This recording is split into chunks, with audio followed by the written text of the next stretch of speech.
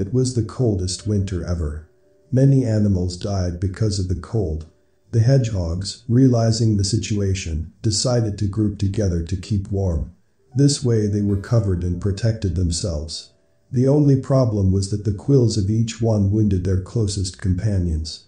After a while, they decided to distance themselves one from the other, and they began to die, alone and frozen. So they had to make a choice. Either accept the quills of their companions or disappear from the earth.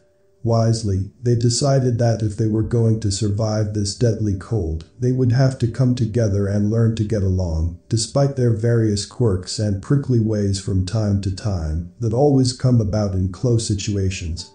They needed the warmth from each other to be able to survive. They needed to care for each other. There will always be differences when they can get a little prickly about things, but they could all compromise a little for the benefits that come from a close relationship. They learned to live and adjust themselves with the little wounds caused by the close relationship with their companions. But they also enjoyed the heat that came from the others. This way they were able to survive. Other animals soon saw what the hedgehogs were doing and began doing the same thing despite their differences, and many were able to survive the devastating and deadly cold that had come upon them. Instead of fighting and arguing over their differences and imperfections, consider the good qualities and build on those things. This is a story that has been passed down by the Native Americans for eons of time. My friends, living with people's perfection is easy. Living with another person's imperfection is tough, but that is something we must all do to live together, because there is no such thing as a perfect person.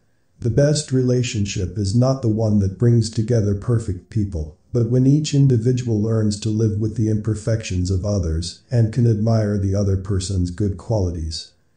Thanks for watching and stay safe always. Hello guys, my name is Adam. I know that every country in the world have their own amazing short stories that teaches life lessons. I wish to collect these stories from all over the world with the intention to share the advice given. I will make a video from the shared stories, and if you feel that the stories you contribute can motivate, change or touch someone's life, please comment below and I will make your story into a video. Thanks for watching, stay safe always. Thank you.